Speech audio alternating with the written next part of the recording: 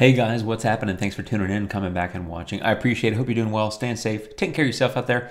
And if you're new here, I'm Jim. It's great to meet you. Thanks for stopping by. I make tutorial videos here every week on YouTube showing you how I edit my photos using different software products. Today I'm in Luminar 4, and this is a quick tip video for you. I'm trying to do more of these quick tips because a lot of my videos get kind of long because I'm doing workflow and things like that. So this one's going to be kind of straight to the point. Let's get into it. I've got a night shot. Here it is. I took this at Covent Garden in London. And I used to always shoot up in, I loved sunset and blue hour. And then once it started getting dark, I was like, I'm done. But I'm not like that anymore. Over the last couple of years, I've done more and more night photography. And I really have gotten to where I like it. But there's one thing I don't like about it. And by the way, I'm speaking about night photography in cities. I've rarely gotten out and done landscapes at night, like with Milky Way stuff. I did a little bit of that in Colorado this summer.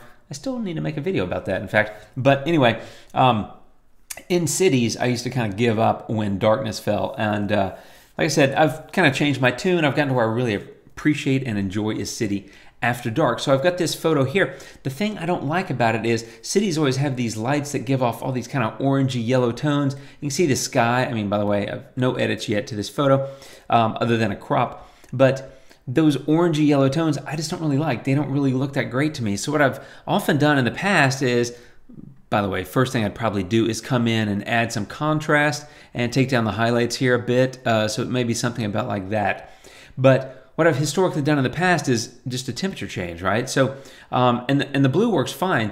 The thing about adding or reducing the temperature, or moving it to the left, whatever you want to call it, cooling it off, is it kind of cools off everything. It's not precise, it's just kind of global, right? Everything gets a little bit cooler, and you may not want that. And so there's a couple of different things you can do, and these are the things I've started to do more often with my night shots, is you hop over here to the Pro menu, and there's really two different things you can do. The first one, and I've done this in videos before, is split toning. It separates highlights from shadows, which is a decent way to separate the light. The highlights, of course, are going to be these bright white areas where the lights are really popping.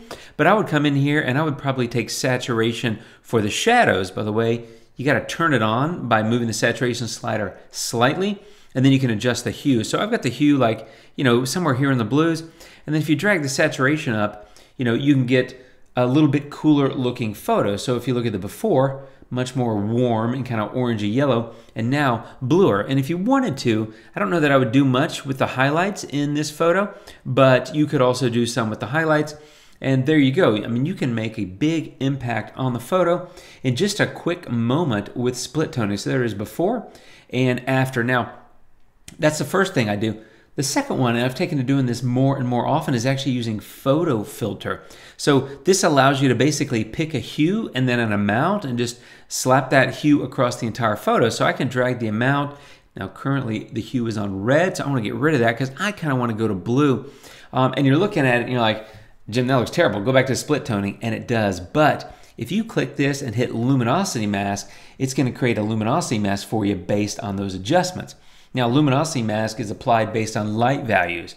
There you go. So what a light value is, of course, is the brighter parts are going to get more of the luminosity mask, and the darker parts are going to get less of it. So that's what the mask looks like. The higher concentration of reddish pink, the mask, is in these bright areas, and the lower concentration are in the dark areas. Well, that's actually not what I want. I want it the other way around. So I just go to mask, invert. Now my mask looks like that. So more of this blue that I picked with photo filter is going into the sky and the building, and very little at all. In fact, none are going in these bright white parts, which is actually what I want. So you go like that, hide it, and you can see the photo looks much better. That looks like a night shot to me. That does not. I just don't like those orangey yellow colors. I just don't like the way the lights look. I love orange and yellow and red if I've got a sunset or a sunrise. But in city shots at night, I don't really like it. I like the bluer, cooler tones. That's a great way to do it. Now, I probably got a little too high concentration of photo filter, so I take that down a little bit. But the thing is, it's applying globally versus split toning is going to be highlights and shadows. So you pick one or the other. I feel like you don't have quite as much control.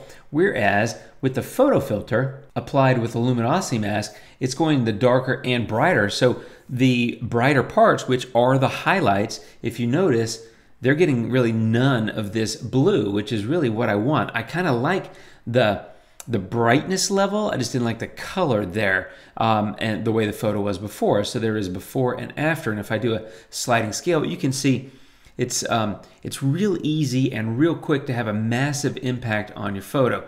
Now, I would go in and do other things to this photo, play around with it, because I like to experiment and mess around and play around with photos. But that's a quick tip on a couple of different ways you can better manage temperature and color in your night shots taken in cities.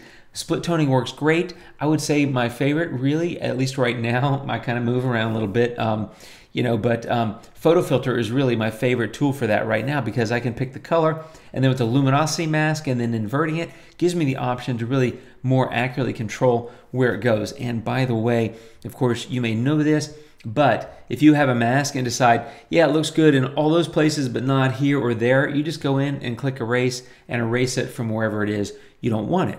You can also increase, well, in this case, decrease the opacity from 100 to lower, so you could only erase it slightly in certain areas. Anyway, you have a lot of control, and that's another good reason why I use a luminosity mask, because if I need to come back and fine tune that, the luminosity mask help, the amount will help, of course, and if I come in with a brush and slightly erase it or paint it in, however I wanted to do it, gives me that much additional control. So hopefully that helps. Just a quick tip about controlling light and color, really more color, I guess I should say, and temperature, I guess is the best way of putting it.